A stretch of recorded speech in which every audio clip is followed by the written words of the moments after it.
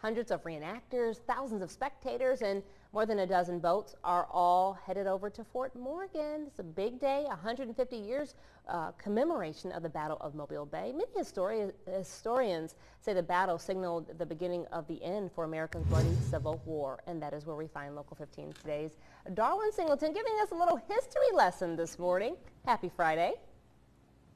Oh, we got a history just all over the place down here, Kelly. In fact, history just walked up to me literally a few minutes ago.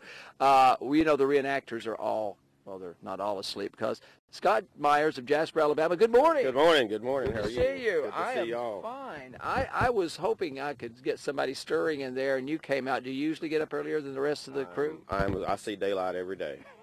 It's wasting time if you're not to see the sun come up. All right, there you go. We believe in that on the local TV shows in the morning because we have to get up so early to do these things. But I want to talk to you about what you're wearing this morning because we were chatting a few minutes ago. We think blue and gray. What color are you wearing? This is called butternut. And why are you wearing butternut, and who would you have been with at the time? Primarily the Army of Tennessee wore butternut. Army of Northern Virginia would be in the gray. Due to where they were located, the cadet uniforms from the VMI and the military and such. And it pretty much boiled down toward in 1864, whatever you could get. Yeah, that's really true because things were getting scarce then. Very scarce. As you can see, most of the people today won't even have shoes. They'll be barefoot. Really? I'm talking about the civilians that show up. We joke about that. Flip-flops, yeah. Okay.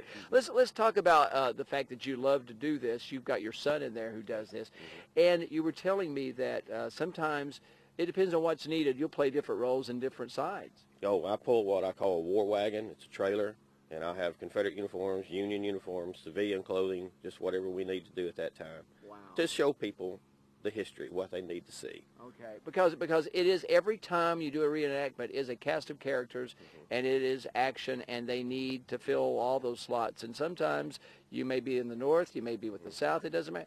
But you got a uniform for everything. Yes, I try to. I mean, I'm into this hobby. What can you say? Why do you do it? I love history.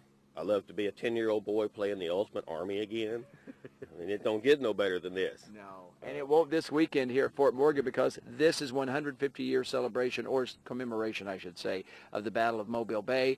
We have so much more to show you, and we will as daylight approaches. Thank you so much, Scott. Thank you, sir. Say hey to Jasper for us when you go home. All right. Kelly, we're getting off to a great start this morning with some living history here. I love his early morning show mantra. We need that around here. We get up at 0 dark 30. Thank you, Darwin. See you next time.